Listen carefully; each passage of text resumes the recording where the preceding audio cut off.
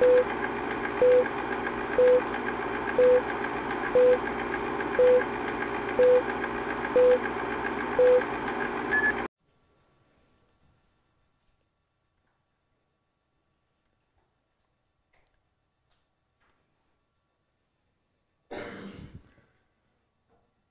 right.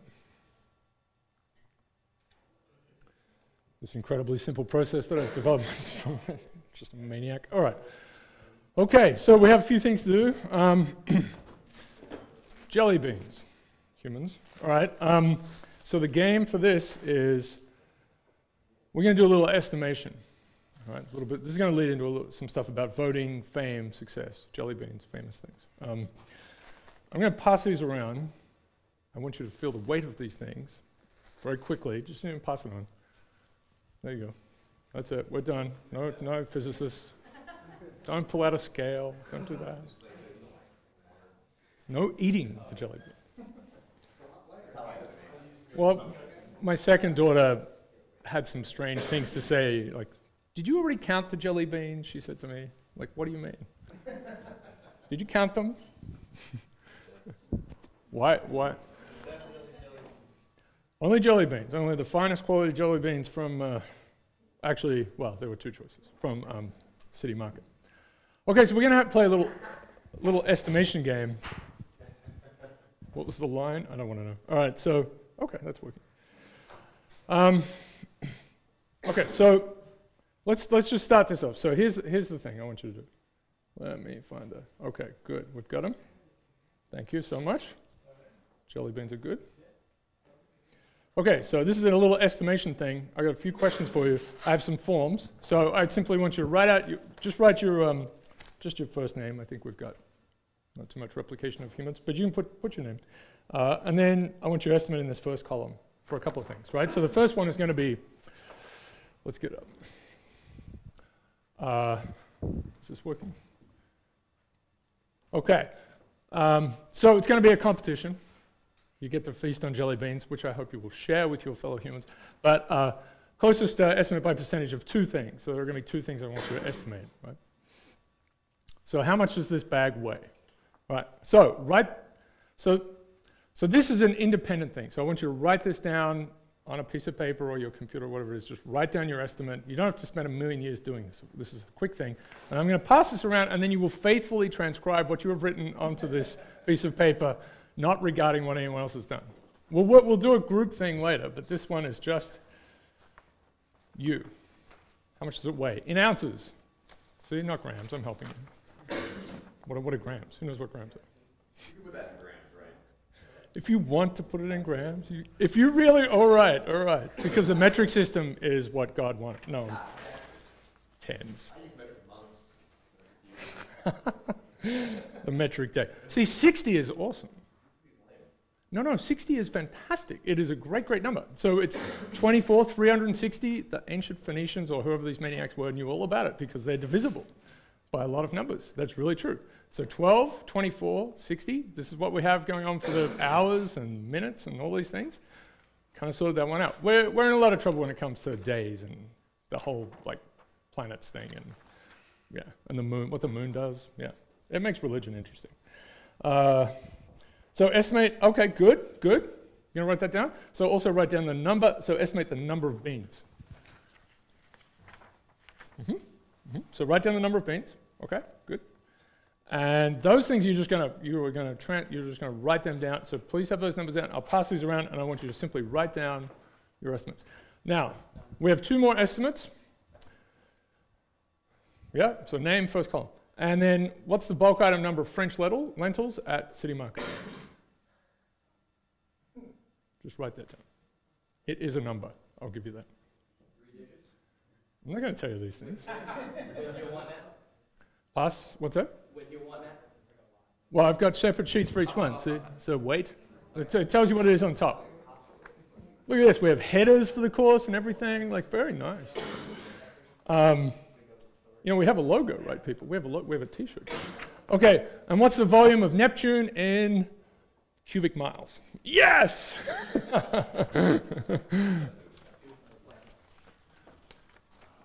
All right. Your estimates, people. Don't take too long on those. And then I'm going to talk about some other things. And when they get back over to the metaphor person here, we're going to, yeah, I'll collect them and we'll talk about some other things. I will make some nice graphs based on your estimates. Interesting. All right, all of those things are independent, right? They're independent. So you should have your estimates written down before they come by. Okay, so I've got a little bit, all right, while you're thinking about this important thing, and there are jelly beans at the end of this, so, you know, I assume the motivation is high. We have a good number of graduate students here, and undergrads, it goes without saying. It's interesting to see new professors just transitioning out of being graduate students.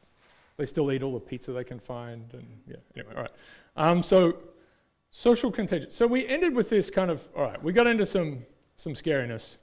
Let me just bring this back up. It is one problem you can have on your problem sets.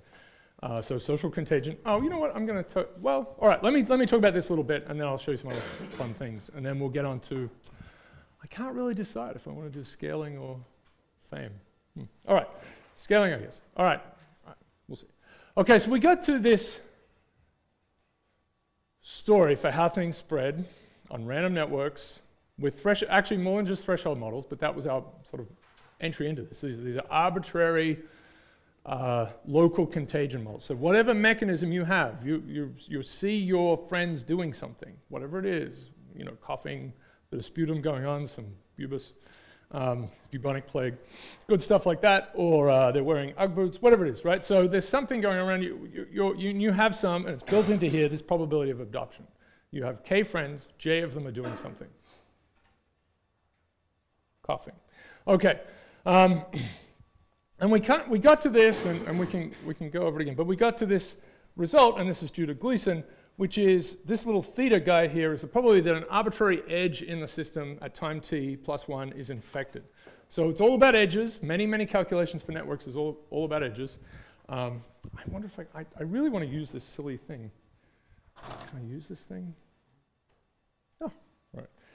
So I had a picture here. Okay, good. Will it do that? No. All right, so there are some problems here. Come on, people. Okay. That was an important thing I just did. All right, so we have our little spreading guy. And it's all, so this is you know, theta of t plus 1 is out here. This is theta of t. You're interested in, and this guy's got all of these inputs to it. You know, is this edge here infected at time t plus 1? And it will depend on what's coming into the node that's right. So this edge here, and all of these edges, you trace them back. They come from a node which has a bunch of inputs, right? So that's what this and it really doesn't, and it doesn't matter. You know, you sum over all the things that could be back out here. It's random, so that's a big help here. You sum over all the things. There isn't a theta t comma k here, for example. You can do that, but it's just in general the probability that an arbitrary edge, you just look at an edge somewhere in the network at time t plus 1, and it's infected. All right, it only took a few years. Okay, so let's just at least, so you know, that's the visual thing. Mathematically, what's going on is you have this, so say j of the k friends that this node out here has are on. Right, you're on an edge. You go back to the node. It has k friends total, including this edge, which is an issue. So let's say j of those other nodes edges are on. So that's its probability of switching and then emanating towards you. This is the probability that those edges are on. Right, so j of them are on. Theta sub t to the j. This is the probability that the rest of them are off. So we have to count up properly. And the thing is, there are k minus 1 other edges, not k. There are k minus 1 other edges. So there are k minus 1 choose j ways of arranging those j on edges. So we sum over all of those possibilities. And then this is structural, but here's the contagion part. And then truly structural is here. If you go back to this node and look at it, the probability that it has k friends is this modified probability that it has k-friends if you choose the node itself, right? So it's this thing that makes your friend stranger, have more friends than you. Which I think I said, and I haven't written down in this. I mean, I really kind of realized this recently, and there's been some papers on it now, that this is generally true of pretty much any property you can think about people, whether it's wealth or how many chickens they have. There's going to be something different about your friends. It's on average. On average, you take an arbitrary person and look at their friends. Whatever property you're measuring about these people, unless it's correlated in a very nice way with degree, the number of friends you have, is probably going to be off kilter. So it could be that on average, your average person, everyone around them is on average less wealthy, for example, or more wealthy. There's going to be this kind of structural imbalance, and if it's in the flip way that on average everyone is, your average node on average has the people around them are more wealthy, then there's this sort of keeping up with the Joneses thing kind of built into the system, in that you on average see people who are doing better than you. Right. Food. Talk. Okay, so this nasty looking thing. This is the probability that your edge was not coming from a node that was infected. So this is an important thing. This phi sub 0, I know we're jumping back into this. Phi sub 0 is the probability that a node was turned on at the start, right? So we have some sprinkling of edges nodes being turned on at the start. So they had to be not ignited at the start, and then this is the flip of that, where in fact it was, right? So either there's, it's being switched on, or it was switched on exogenously, right? So this is social, this is exogenous. All right, lots of words. This turns out to be then a mapping of probably the arbitrary edge is infected at time t to the probability that it's infected at time t plus 1. There is some parameter in here, which is phi, there's the whole network structure, but there's phi sub 0, which is the probability that a node is turned on in the first place. All right, madness. Okay, so what happens? This is a thing that I have for you to work on. There's just one little piece to work on for all of this stuff. If you take the limit, phi 0 goes to 0, right? So it's just the chance that you turn on any one node is very, very small. You're getting close to this original case where we just switched on one node, right? We're interested in that. Okay, and you can show this. You'll get to it. You can show this happens, that you get to this function when you evaluate at 0 has to be greater than 0. So this is the self-starting story. And I guess I have the picture on the next thing. Let me just say this. Right, so we take the limit. This goes to 0. So here it is. My words are not coming out well. But basically, it means that someone will switch on. You see, these are positive numbers. This has to be greater than 0 in some way. It means that somewhere in this whole system, you have to have some nodes that switch on for free, right? So they have k friends, 0 of their friends are on, they switch on. So they just switch on for free. So there's self-ignition in the thing. So you can have that makes total sense. The thing will always start. You don't have to have, social effects will carry it from there, but it's got some initial stuff.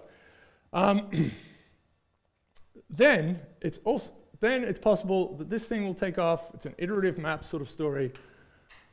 And iterative maps, as long as that the derivative at 0 is greater than 0, then it takes off. That's the story, right? That's the idea. So you go back to this horrible thing, essentially take a derivative of it, which looks like fun. Take a derivative, you make a Taylor expansion, and you'll get out this result, which is exactly what we had before for our simple threshold type model. I know this is thrilling. This is when we looked at the Watts model, this is exactly what we ended up with, right? So there was these 3 clear parts. This is the probability you connect to a node of degree k. This is the probability that node is turned on by one edge being infected. This is the probability that it's vulnerable. This is this vulnerability condition. And this is the number of new edges that are infected. So this is this growth rate of infected edges. So one edge, on average, begets this many new edges, and if it's greater than 1, it takes off. All right, I'm just going to jump this stuff. But here's the picture that I kind of want you to see. So this is this iterative map. This is the probability that an edge is switched on at time t plus 1. This is probably it's on at time t. And if this iterative map, that whole mess, which is a binding together of the network structure and the contagion itself, right? And it's a very general kind of story, right? And we talked about it with getting away from just R0, right? You have to sort of put all of these pieces in there. And of course, this is a model that doesn't have relaxation or quarantine or any of these sorts of things. Okay, so if it has this kind of, and this is the picture I just drew, it will take off from a very small seed. This is an example where you have self-starters. If you start at 0, it takes off. There's a stable point here. And then this is a case, a funny thing about this model, and it's written here, a funny thing about this model is that this G function itself depends on the initial fraction that are infected. Phi sub 0 is built into its shape. So if you change the initial fraction that are infected, this shape changes. So this is a bit of a subtle thing. Usually with these iterative maps, you can choose any initial condition you want. But actually, if you choose an initial condition, it fixes the map, and then you just have to see, will it take off? So there is a special thing that Gleason and Carlane worked out, which is that you fix your initial condition, what fraction is it, 1%, 2%, whatever it is. That fixes some iterative map for how the thing will then grow. And it could be that it's above a unstable fixed point. So if you've got an initial condition that starts here, then it takes off. If it's at a below, then it decays. So there's another kind of level of critical mass story in there. All right, I know that's a lot. I know it's a lot, blah, blah, blah, blah. Okay. Okay, so there's a thing to work on. I want to tell you more generally about some, so we're going to move away from calculations, and I'll tell you about some results from simulations, which I think are important. They've been floating around for a while in the literature. They're harder to get at. They're harder to, they're not as tractable. This is to show you what happens going back to the very simple, well, which we've been talking about, but the very simple threshold model. So everyone's got the same threshold. They've all got a fifth in this case, right? So 1/5 of their friends turn on, they'll turn on. It's a very basic kind of social contagion model. It's on a random network. And the idea of this is, if you can see these, this is the distribution of, so for things that really spread well, right? So you start this thing over and over again. Fizzles out, fizzles out, fizzles out. Sometimes it takes off, right? So you run this whole social contagion thing again and again. And then look at the degree of nodes that turn on at time t equals 0, t equals 1, t equals 2. So we're trying to look at the early adopters. What are they like for this model? And so, because there are all sorts of stories about what early adopters are like. They're special in some way. So we're trying to get at why these things take off. So it turns out your first people, so you're seeding it. You're just seeding with one person. Their distribution of degrees, well, it's a little, you can't see this, but it's a little skewed to the right from the underlying degree distribution. So if you've got more friends, it does help with this model. But it's not out of control, right? There are some characters down here with 3 friends or 4 friends that started a huge spread. At the next time step, it has this shape. I know this is hard to see. It has this shape. I know how I can fix this. Yes. It has this shape. So, and this should be clear. So there are no nodes. So this is the nodes that turn on at time t equals 1, right? So it's just started. These are your first, sure. And they have to be vulnerables, right? So it starts at, am I really going to try this thing? All right, I'm brave. Oop. That's kind of fun. Okay, so it starts at t equals 1 and then spreads potentially. So we're going to switch this one on, right? And it's going to take off. And these edges are all infected. The chance that this one turns on, well, it has to be a vulnerable. We're not seeing what you're doing. Oh, you're not? Wow. No, it's on computer, I see a mouse. It just totally died. I think it did. Bad thing. Update. Okay.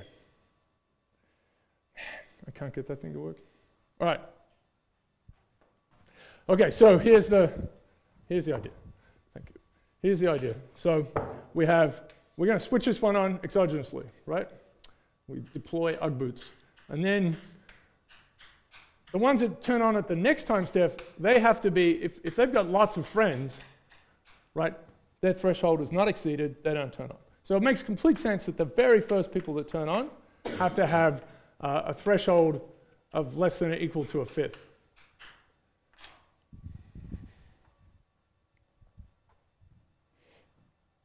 Yeah. Sorry. Everyone's threshold is a fifth in this. So phi star equals a fifth. This is uniform. which means that k is less than or equal to 5. So these are the vulnerables. Okay, right? So it's only, so these ones are somewhat poorly connected, but it's skewed this way, right? So if someone has one friend, they're turned on straight away. They're not part of the game. They don't help it spread any further. Someone who has 2 friends, maybe, but the ones that are doing a really good job are the ones that have exactly 5 friends. They get infected because they're vulnerables, but they have 4 other friends they can send it to. So I'm going to call these ones influential vulnerables, right? They're in between. They're susceptible, they turn on pretty easily, and they get as many other people as possible. Which is a totally reasonable thing. So you'll see as time goes on, you get more of these, and then you start at time t equals 4 and 5, you start to see ones that take 2 hits, right? So they start to appear. So you start to see some of these less vulnerable ones appearing. So that bump is there. But all along, it's kind of raging through these nodes that have 5 friends. They're really successful, or very helpful. And then that starts to build up. You see these 2-hit guys.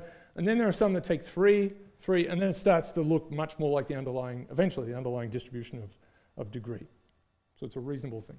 So point being, yeah, so this sort of illustrates, I mean, it's clear, we can explain it, illustrates that, yeah, you need these somewhat gullible characters to help you, right? People with 1 friend, that's no good, right, obviously. Or who influence no one else. You know, they could have 1,000 friends, but they influence no one else in this particular category of stuff. All right. Okay, so a couple other things you can do. This is a funny business. You can look at, in this case, what we did was we took average, we just looked at average, so we've got some degree distribution, take the average degree and look at how those characters do, if you seed them. They're the ones you start with. So we're going to show you something funny here. And then these are the ones that are the top 10%. So you take the top 10%, right? They've got the most friends. And start with them. And see how much better they do than the average one. How much do... Because you see things like 1 in 10 people control what everyone else does. I mean, there are these kind of books that have these and ideas that come out of management schools all over the place, you know, that this is how it works. All right, so it's sort of a toy version of that. So this is the final, or the average size spread, and what you see is it doesn't really matter too much, right? So the ones that are in this top 10% do a little better. And the reason for this is the initial character does not usually matter. It's the structure of the network, right? And the conditions that I've been showing you are all about the whole network. It's not about who has the most friends, right? This, this thing, for example, the sum of kpk over the average degree, right? This guy, k minus 1, if I haven't said this properly, this guy,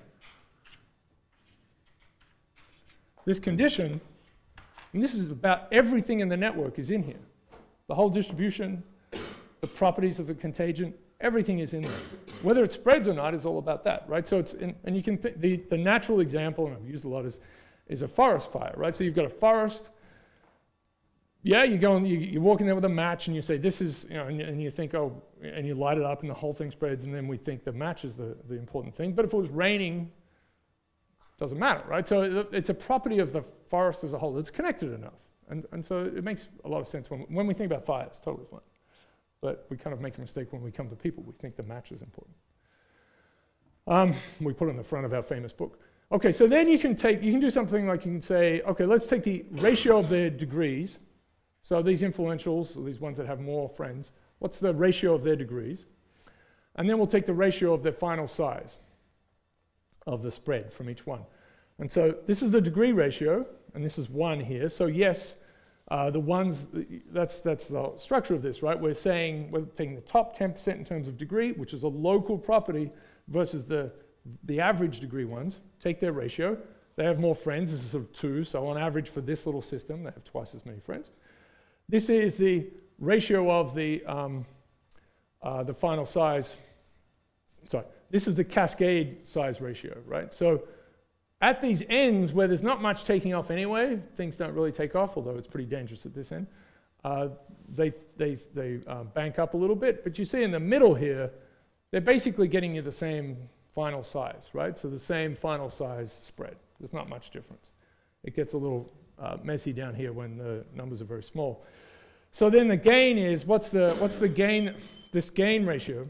or this gain is a ratio of ratios, which is kind of ridiculous. But if you double the degree of your initial node, the one that you're going to set fire to, figuratively, I hope, what's the gain in the average spread?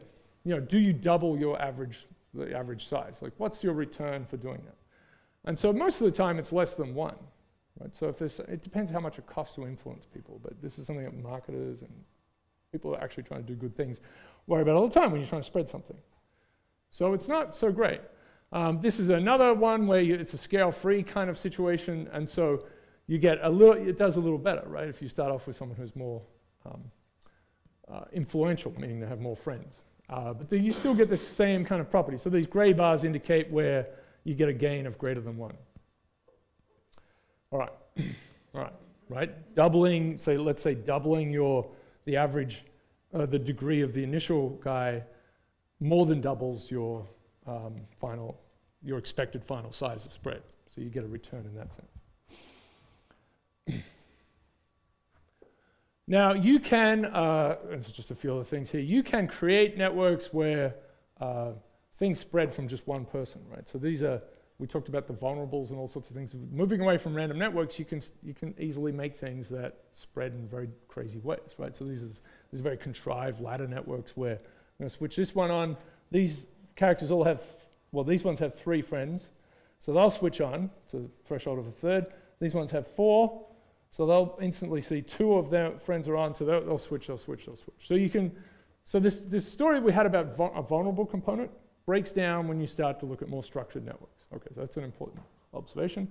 It's another example. It's kind of a ramified network, which I'll show you again. But you may take a random network and then sort of, you know, replace nodes by groups of nodes. All right, so let's do that. A few harmless flakes working together can unleash an avalanche of destruction. All right, good. Groups. So groups, very important things. We love them. They're all over the place. And this will connect to some other things. So when we look at the original model, which is a toy model, and we want to sort of maybe generalize it and get some more results. So for instance, this vulnerable story, right? Just as I've said, it seems to not keep generalizing. It's a very big, it's a nice departure, it's a very important departure from the mean field version, but suddenly we've got this, possibility of groups and what will happen there. All right, so degree distribution, this is a good thing. Sparse interactions, very reasonable. These are pieces that were part of the original model.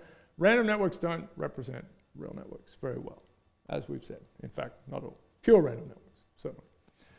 And also random networks in general. They don't have local structure, they don't have clustering, and it's easy to make big claims when you're not even looking at something that's real. So we can put in group structure fairly readily.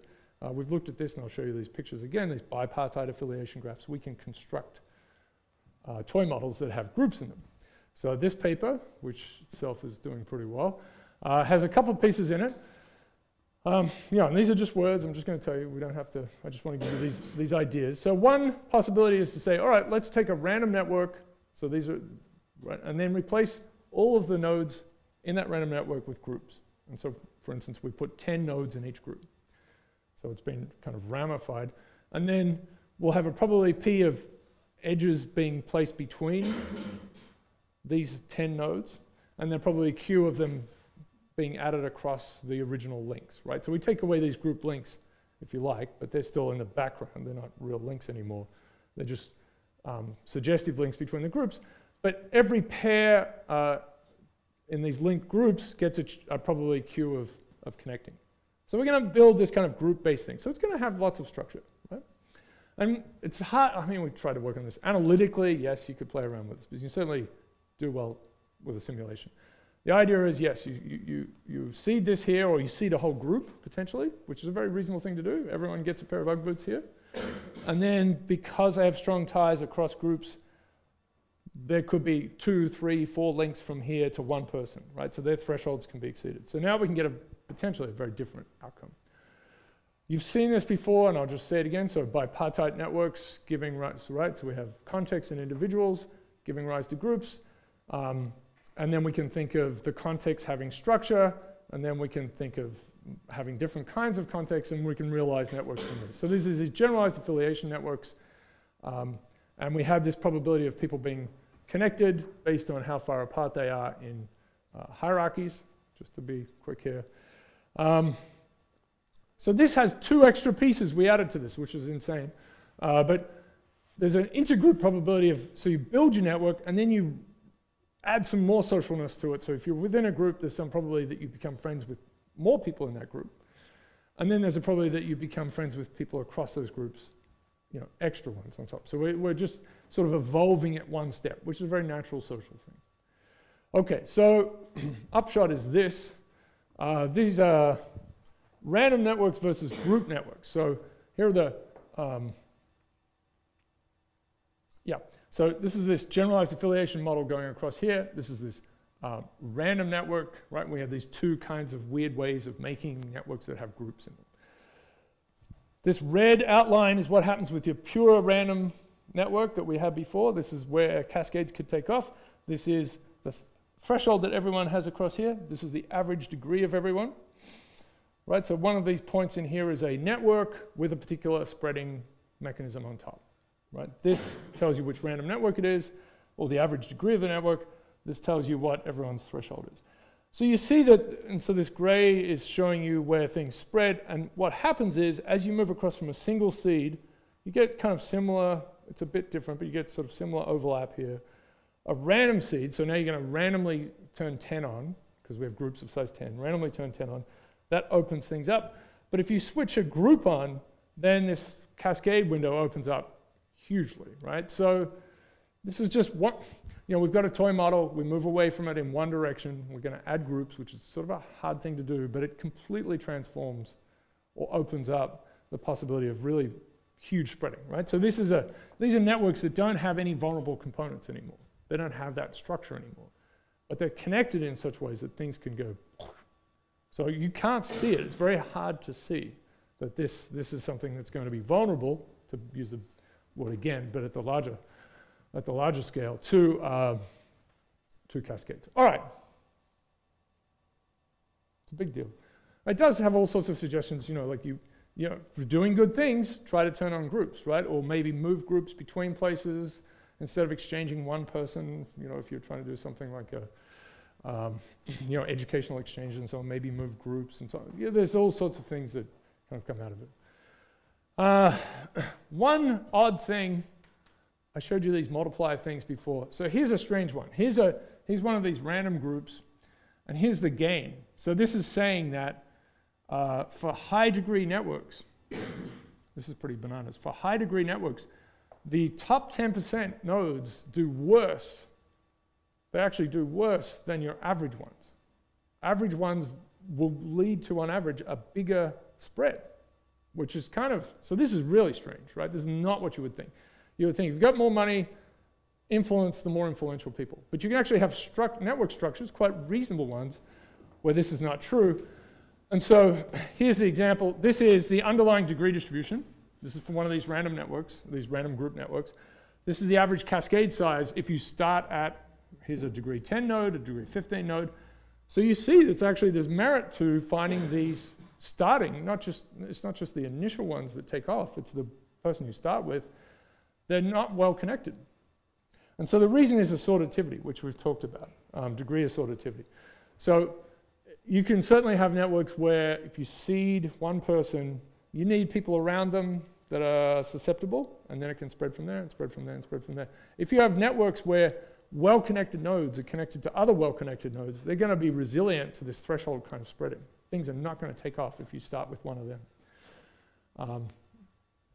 So this is really quite surprising, right? So this sort of throws the whole thing open, because you may certainly need to go out and just get your real, it's not just, okay, so it's not just that the thing spreads through the network through average people, which is that story of the early adopters.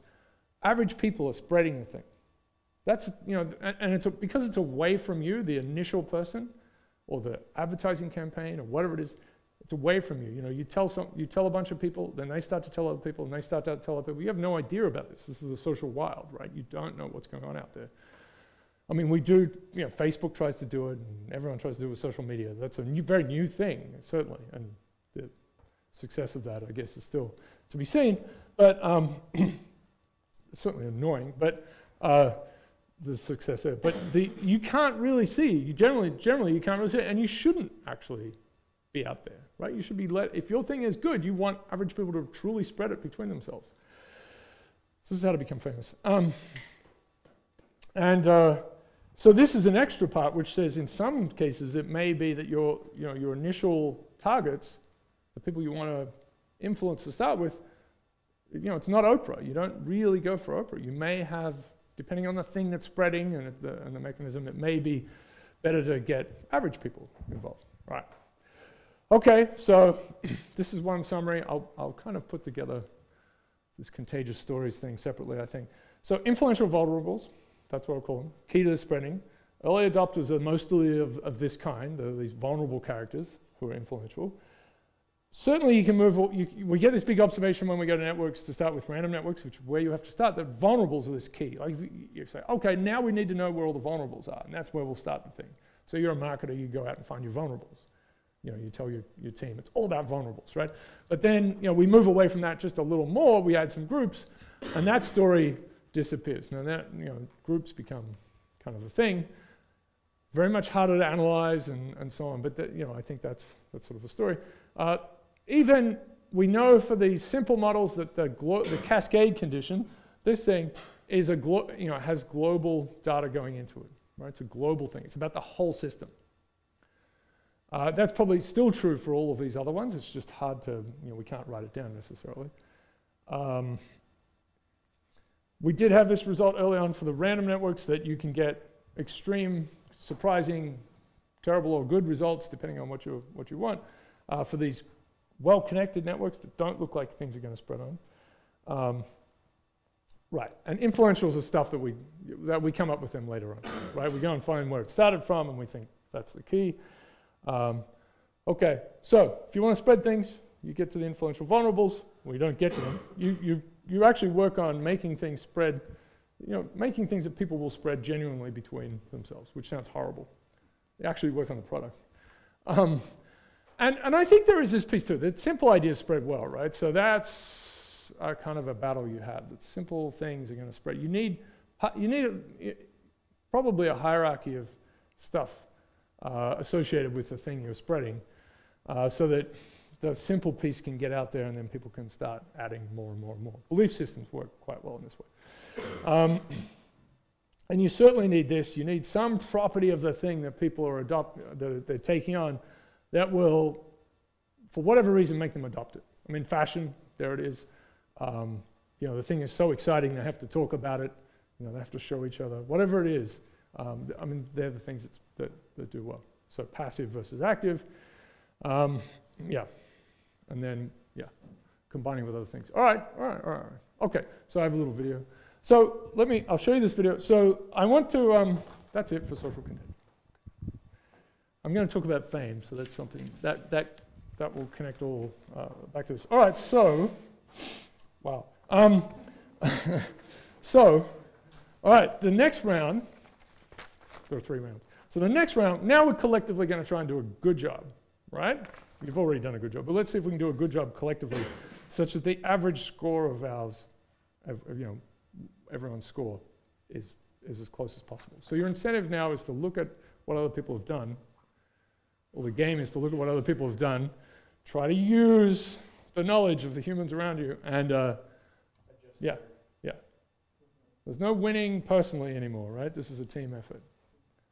If you really believe you're right, you keep your numbers, right? Which I know some people will do because that's their nature. Otherwise, yeah.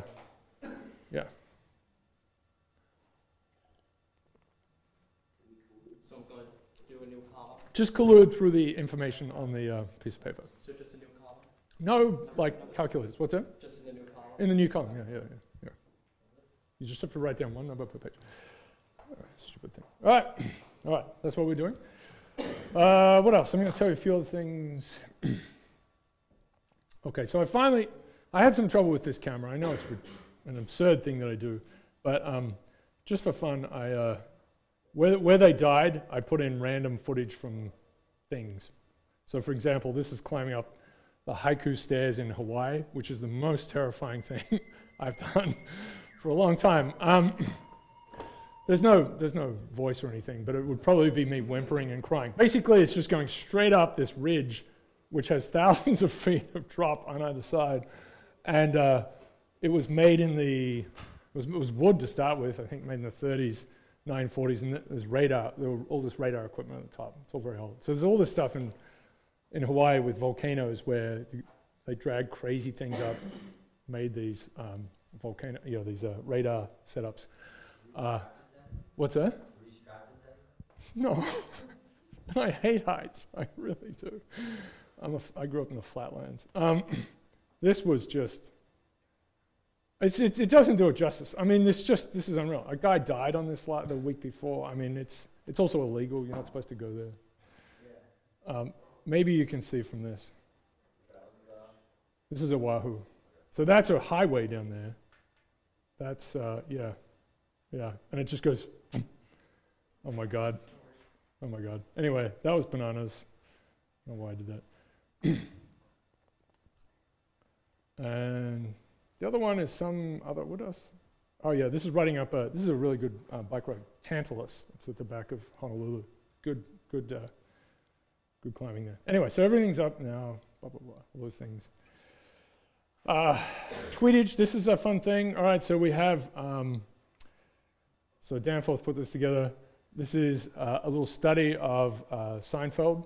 So we got all the scripts from Seinfeld and did our little happiness thing on it. So this is, some text. This is from the one where he's trying to take a severed toe. This is Kramer to the hospital, and a mugger tries to take over the bus. Anyway, Kramer ends up driving the bus while fighting the mugger. It's a ridiculous story. I'm driving the bus! And then, anyway, so the thing is, who's the happiest character? Turns out it's Kramer, at least in terms of our little thing here. This is Kramer compared to Jerry, so you can play around with this. So Kramer says all these words more than Jerry, and they're all positive words. He says these negative words less, like not and don't and bad and so on. These are ones going against him. He doesn't say these words as much. They're positive words. But so you can play around with that. These are seasons. It turns out that the supporting cast matters because they kind of elevate the whole thing. Anyway, that's kind of ridiculous. Tweet's view. Oh yeah. This one didn't work, but it's great. This is the hand feeding of a platypus. It's totally great. You should look at this later on. Like, you can kind of scratch its tummy like a dog. I've never seen that. Okay. They're very shy things. Okay, that's good. That's good. And then I think,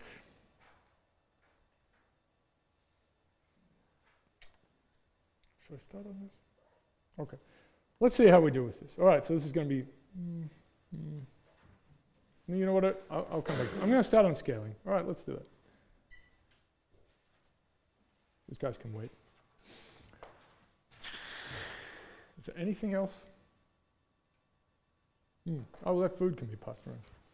I guess you have to be, there are nuts and things. Yeah? We're okay? There's nuts in here. That's bad for you though, right? Okay, humans. All right. All right, so we'll talk about scaling. This is fantastic, right? Scaling is, we've done the whole power law size distribution. You are sick of them, but the statistics of surprise, that's a whole business, right? That's everywhere. So, but scaling is another thing that's got power laws in it.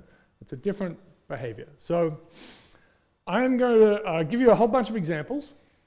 I'm going to talk about this thing called, which is termed as allometry, which some of you will know about, and people have different. Affine scaling was sort of a ridiculous thing that people who like fractals would say. Allometry is sort of spread out from biology and ecology to become a term that people will use in a lot of different fields. So you talk about allometry within cities, for example. So it's a thing. So to be compared with isometry. This will be a big story about supply networks, energy metabolism, all sorts of things here. It'll be kind of a CSI investigation. Right. Okay, so lots of things have lots of big systems, lots of systems where there are systems of different sizes, and we can be talking about animals. That includes the platypus, of course. But you know, for mammals, we have shrews to elephants running around. I mean, they're very huge range of scales for life. And then you can keep going down to the little things, down to mitochondria, right? Little energy units. What they are? Massive, massive scale. So we'll have some. We'll look at some scales, some of the variation in scales for life in particular. But yeah. So we have lots of things. There's also temporal scales as well. So that's another piece here. But a lot of it's about shapes. It'll be about shapes. So we're going to have some definitions, some examples, and how to measure things. There's sort of a ubiquitous, a way that actually everyone is being forced to use now, so I have to mention that. Yeah. But there are other ways. Again, much like power law size distributions, nasty business, right? These measurements. Power law size distribution, you have a decay. Often now we're going to be talking about things that grow with each other. So like the height and width of trees, for example, the height and width of buildings, or how bridges scale, or engines scale. All sorts of possibilities. Okay, allometry theory aside, someone killed a theory. All right, so we've had this expression before, but now we'll manifestly put a positive thing here. It's not always going to be true, but generally we'll be thinking about that. So we have a scaling exponent, the same words are there. We have a prefactor again, same thing. It's not a probability distribution anymore, it's just a relationship. Just a relationship. You need to have that prefactor actually has, it's not just a little random constant, it has some units in it, which can make things a little bit tricky. It's always nice to make equations non-dimensional, but it does have dimensions. So for instance, if you have something where the length of something is scaling as volume to a quarter, there's some, so there's what allometric scaling there, instead of volume to a third, which would be the simple things. Then, this prefactor is carrying around a length scale inside it. Fine. Just a side note. Power law relationships, yes, end up as log-log plot happiness. So same sort of thing. Log base 10 is usually where we are. And right, we can do some regression on that. People argue about this, get very excited. Right? We're certainly away from whether it's a power law decay or a log normal or a stretch. That's not what we're doing anymore, right? That was about probability distributions. This is a relationship. Okay. So lots of rummaging around trying to find if you've got a straight line on a log-log plot. We're going to use base 10 because we're good people. And we talk about orders of magnitude, right? This has been around for a long time.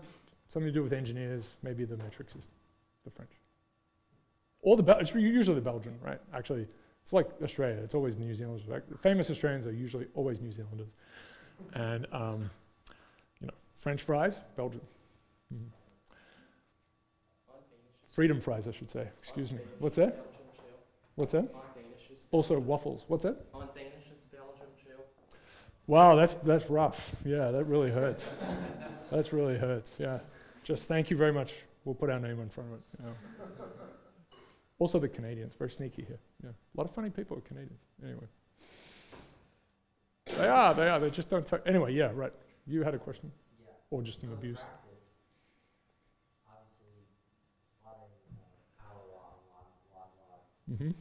isn't For fun and enjoyment. evidence to say that's a power law. Right. So I'm going to say, yeah, right. So ultimately, you have to sort of say, all right, look, here it is. It's not bad. And now I have a mechanism that explains why it is that. And then we'll fight about that. That's when that's when you get the job done. But I'll give you. So here's what I'll call it. Yeah, it's a heartwarming example, right? This is one that makes you feel good. You've seen it in a paper. Maybe cry a little bit. It's an emotional experience when this happens because people try to sneak the little. Look at this. Many orders of magnitude. Even this is fraught with some problems, but there are 5 orders of magnitude, 6 really probably, and then similar here. And this is super cool. Actually, this is appearing pretty well. So this I'm going to hold up as a great example, and I have it on the next slide. But basically, it's really good to have 3 orders of magnitude in either direction, at least. That's just rule of thumb. But if you show that to someone else, there's some chance they'll believe you, right? That's what, yeah. And then they'll say, well, why? And then you're like, oh, that's, yeah. Okay, so let's look at this one, because this is great. This is a good thing. So we had Sinofsky speak here a couple of years ago. I should put a link to his talk. Super interesting guy, very famous guy. Okay, so lots of bad things happened to animals that went into this, okay, including some humans. Volume of gray matter and volume of white matter in the scon, in the thinky bit, right? So this general idea that the gray stuff is the computational units and the white stuff is the wiring, roughly speaking. Okay, and there's this observation, if you do your regression here, that it's plus or minus some error, but the white matter volume scales as gray matter volume to 1.23. So it's superlinear scaling. The sort of thing we have is sublinear, linear, superlinear. Superlinear scaling, so it's going up. If we put it on a normal linear thing, it's going to be not super fast, right? But it is going like so. So the bigger your brain is, the more wiring comes into play. And so there'll be a little argument for why this is so. It's a little bit sneaky, but we'll see what you think about it. Pretty great. Our 0.998. It's not a bad correlation story here. So we've got elephant, pilot whale, the human. So the human is not off the chart here, right? This is something about the structure of brains that we don't. We walk around saying we've got big brains. Haha, we're smarter than you, other organisms, who secretly are going to beat us one day. But we sort of have outsized brains, perhaps, most of us.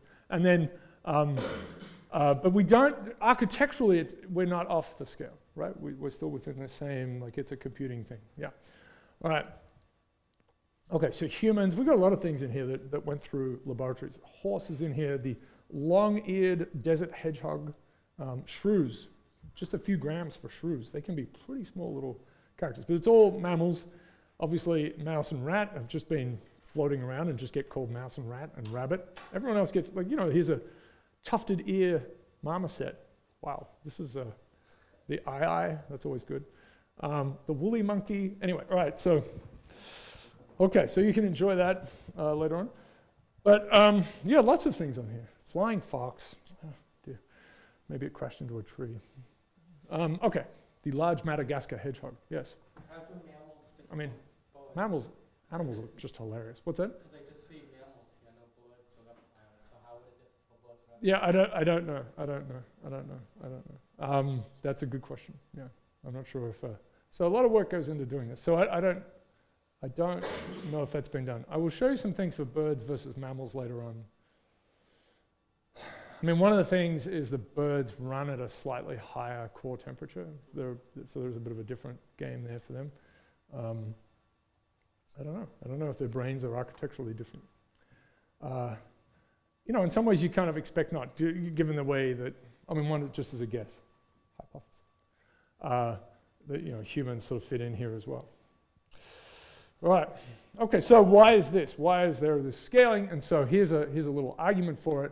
So we'll have to define a few things. So we've got this the processing structure. We've got gray matter, white matter. So we'll call them GW. So this is volume, cortical thickness, right? So you've got your brain, which hopefully has lots of corrugations. Apparently that's a good thing. Cortical surface area, so it's corrugated, but it has some surface area. There's the average length of these wires. This is using the argument from the paper. And then there's some density of these axons as they hit the cortical thickness. Oh, wow, I can actually stand up today. All right, right. So you've got your nice. It's got some thickness in here, which is T. And there's some surface area. If we unwrap our brain, make it into a piece of tofu, and we've got surface area S, and then a thickness T this way. Thinking tofu. Thinking meat, have you read that? That is really great. Oh my God, I have to get that one. Yeah. It's a short story. Wow, I'll find that for you. Yeah. Really a great short story. Basically, alien race are, kind of finding out what's going on in the universe, mapping it out, comes to Earth from a distance, And there's an argument between the captain and the first mate about whether the things they found on Earth, on this planet, are made out of meat, like just meat. You know, surely they have some, you know, cyborg structure in them, but they can't understand it. Like the meat thinks. What does it think? And the guy's like, meat. I'm telling you it's meat. And then they pretend it never happened. They just leave. Okay, so how do they communicate? They flap their meat. They're disgusted. All right, so very funny. I think it won some awards. All right, let's see. So let's do some rough. Oh yeah. And so we've got our piece of tofu over here. And then if we have a little piece in here, and there's all these wires coming out of it, and there's some density of wires. Okay. P. That's the P. Okay, so roughly, here's the rough argument. This is very nasty physics, kind of back of the envelope, very small envelope, back of a stamp. So, all right, so the gray matter, S times T. There's some convolutions, but it's not crazily fractal or anything. So the volume of that is your slab of tofu, right? It's been unwrapped. We've got S times T, okay? Then the wiring, we're going to think of it somewhat like this. So the wiring, so let's imagine our brain is here. It's wrapped around. Obviously, this is completely insane. We've got all these wires between things, a little bit of thinking, communicating. And so there's surface area S here. This is, you know, sort of in this ball. So we've got surface area times the length of these guys and times P. This gives you the total number of them. This is the number of axons. But they have two ends, so we have to divide it by a half because we've counted them. They connect back into our piece of tofu. There's this times the length of them, and there's some sort of width of them. This will be proportional to the white matter volume. All right. And so there's so this is assuming there's some characteristic width of axons that is universal. Actually, it doesn't. There's always little sneaky things. Like the whale's axons are as thick as shrew axons. Whales are not on here either, right? Hard things to pin down. And when we'll talk about metabolism, and whales are just a different business altogether with the whole blubber thing. Yeah. Okay. And the shape. Okay, so let's see. So there's this statement here, so that, you know, again, it's sort of assuming this ball, right? So there's our little shrew character over here, tiny brain, and then, I don't know, maybe we're at a sheep, and then there's a big brain over here. That the scaling, how this scales is this is a bit of an important thing, that this G, right, we've got wriggles, that this overall G is proportional to L cubed, as in 4/3 pi r squared, pi r cubed, this sort of thing, right? Volume is 4/3 pi r cubed. That kind of nonsense, all right? Maybe. So we're doing something. So you see that there's a surface area here and a length here for the width, for the white matter, and an L cubed here for the gray matter. I want to spend it because it's just a great thing, and it does. I mean, your questions are outstanding, right? But it really does kind of give you a great example. Lots of fantastic scaling, looks really good. Here's a little argument, which you know maybe not quite right, but it's the right game. Yeah. So we're going to eliminate. So we've got these three equations we claim. This one I think is sort of a bit of a funny one. So we can eliminate S from these two to get that the white matter volume scales as gray matter volume to the 4/3. Can we do that? I've got this one. So this is equation 1. This is equation 2, and I haven't written it down. Yeah, and G is proportional to S times T. So if we take these two guys, so this gives us S is proportional to G divided by T. We're going to do all sorts of bad things. Okay, so we're going to have white matter proportional to, we can get rid of the half, that doesn't matter. There's a P. Am I going to get rid of the P? Yeah, but the P is just a constant. All right, that's bad. Also bad. We're going to replace this S by G divided by T. That's S. And the L, we're going to replace by G to 1/3.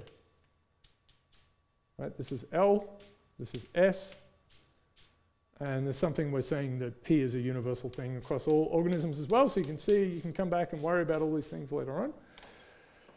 But this is a mad thing where we've got our piece of paper out. So there's this, so that's kind of getting there, right? So white matter, the observation from the data was 1.23. So this is G to the 1.33. And so this cortical thickness, if that's growing with organisms, so you've got a thicker cortex as you go up from shrews to just a little bit, which seems to be the observation, then, and here it is. So we've got to this. If this is an observed, so this is not explained. So here's a problem. This isn't explained. But there's a weak scaling. 0.1 is horrifically small. It's logarithmic, maybe, who knows. But basically, cortical thickness does seem to increase. It's plausible it's a power law scaling, maybe. Maybe it's a logarithmic thing. So convolutions fill space. Yes, yes, yes. Then you know, this little argument gets you close to the, I mean, gets you right to the observed thing. Now, of course, we've observed something. We can, yeah. What number do you want, right? Which is sort of the province of various fields. Okay. You know, but this is an observation. So there's a piece in there that's like, okay, we've got another observed bit. We're going to stick it in here. This needs to be explained. I don't know. It's like computational units. Like how do they grow for some reason? You can have a thicker thing inside a elephant for some reason. You're putting your data banks in or whatever it is. Your CPUs can. I don't know what's going on. And it's all mushy tofu biology stuff too, right? There is physics involved. Of course, this stuff has to communicate with itself. And yeah. Okay. All right. There are some so this is a bit of a complication because if you look at this is total volume. So it's gray matter plus white matter. That seems to scale really well with white matter and gray matter as well. Like, you know, so here's a bit of a problem, right? You can do these sorts of things and then there's sort of, one of them must be an approximation, but they both look great. You just showed someone this one, you're like, yeah, sure, that's a fantastic power law. But these two can't quite be, they can't all be power laws, is what I'm saying. All right. But they were honest, this is from the paper. They're like, Okay. So measuring exponents is a bit of a mess, but not a bad effort here. This is what they're, you know, not a bad effort. I mean, the data is fantastic. It's a fantastic data set. Yeah. Okay. So this is rules of thumb. I'm going to give it to you. I think I first heard of these from Jens Feder, who is a famous kind of fractals guy, who's a professor at Oslo, in Oslo, and looks fantastically like Santa Claus. Yeah, so lives in the snow. All right. So 3 orders of magnitude in each variable. Then you're like, yes, I'm a champion. This is great. My power law is a power law. Yours is not. Medium quality, if one of them is doing that, and you've got, you know, because that could be the case. You've got a lot of range here for something you can measure well. The other thing doesn't. Yeah. And then it starts to get dubious, you know, when you've got less than 1 order of magnitude. People try to sell you these things. They just sneak it into the paper. It's in there. It's like figure 4. No one's watching. Do not buy things from those people. Do not cite them, is what we're saying. Okay, so general rules of thumb. This is all very well and good until you come up with your mechanism. So, you know, and fractals kind of have this business as well. Like, that's a terrific fractal, but why? Mathematicians don't care, actually. It's pretty. So here's a bit of a funny one. And this guy's a good guy. I'm going to meet him in Japan, actually, in a couple of weeks, but really good guy. But this is, you know, this is what, I have some other examples from city scaling. This is a bit questionable. It's a walking speed, measured walking speed of people in cities, right? So first of all, you get your humans out and they watch your graduate students and they watch people walking and they time them. And if someone's watching very carefully, they're like, what are you doing? They get arrested. So there's this claim, and I think this is natural log, so that's bad. Because it looks like you've got many orders of magnitude here, but right, that's a little shaky. Can't do that. Slap, slap. So this is more like 3 orders of magnitude probably. And there's this very weak growth here, right? This is 1.2 on a exponential scale. I mean, it does seem to be going up. But whether it's really a parallel growth, anything where you've got a scaling that's down to close to 0 could be logarithmic maybe, or some other, you could plausibly come up with something else. And I think it is a bit more complicated. I think there are just, it's somewhat cultural. I mean, it's definitely a cultural thing. There are some places that aren't so big where everyone walks around really fast. You could get, there's cadence too. Cadence, like speaking cadence is an interesting thing. So certainly going from the country to the city, things can dial up. Anyway, all right. That was an anecdote, so that's not good. All right, so there's some scale invariance in the system. That's what's going on, right? There's something that there isn't. These objects can be reshaped so that they look like each other. We can deform a mouse into an elephant. All right. I guess yeah. Well, I'll mention that later. Okay, all right. So it could be objects, right? So it could be shapes of things, legs and arms and trunks and things. But it could be, so this is the province of the fractals get very excited. It could be time series. You reshape time series and they look the same. People like to do this in all sorts of things. There's heartbeats, finance, all sorts of things where you rescale. Sometimes in music. There could be some sort of functional relationships, distributions. So it could be, in many cases, statistically the same. Looks similar. Right, and famously, that's why you have to put a hammer next to something. If you take a picture of a natural thing, particularly in geology, you have to put a hammer there or a human, because no one has any idea what scale it is. Otherwise,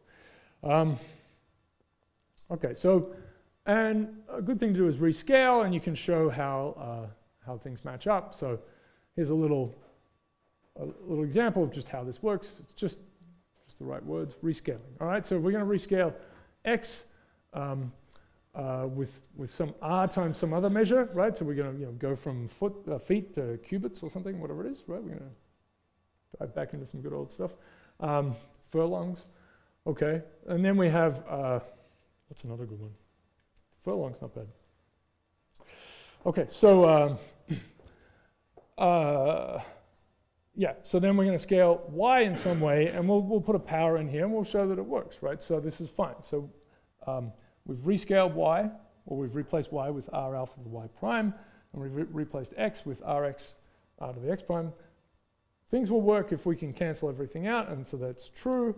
R to the alpha we're going to put over here. This r to the alpha comes off here, and so these guys disappear. So we get the same relationship, right? We can rescale this thing differently, and this is the idea of allometry, right? We're not rescaling x by r and y by r. If we did that, that's isometry, right? That means everything looks the same. Okay, you can't do it with all these other functions, and you can have some fun thinking about this mathematically, but you can't extrude the lambda here, or sorry, the r out of the exponential. It's stuck. You can't pull it out, right? So you're in trouble. So you can't get back to the original shape. This is a very pervasive kind of thing. So scale matters there. All right, we're just going to ignore that. Okay, allometry. All right. Isometry. This is not actually how trees do this, but isometry. We rescale and we get it's the same shape, right? So we can just change our image, like dialing it in every direction, and we'll get the same object. But if you have to start scaling, changing the width and the length at different rates in a particular kind of parallel way, then you're into what we'll call, so there's a nonlinear rescaling, and this is allometry, right? So we're going to call it allometry. The original meaning comes from differential growth of different parts of biological organisms.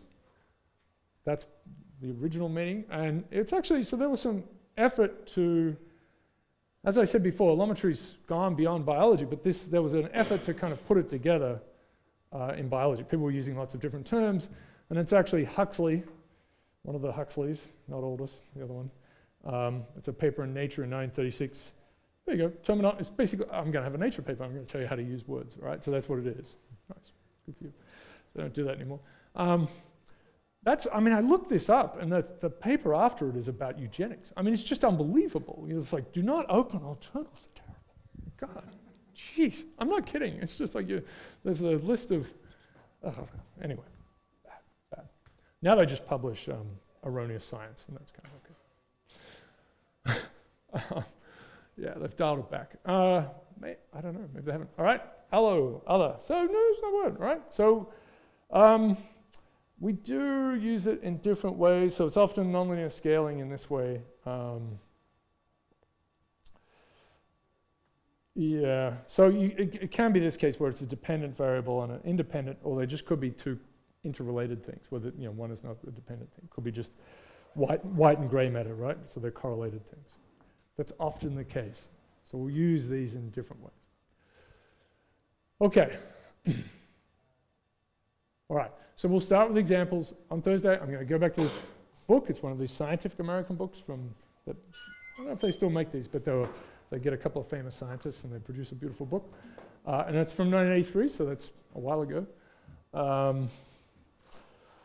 From this great decade. And so yeah, we'll have a look at this, and then we'll get into some examples. Nails, cities, all sorts of Moore's law, all that good stuff. Right.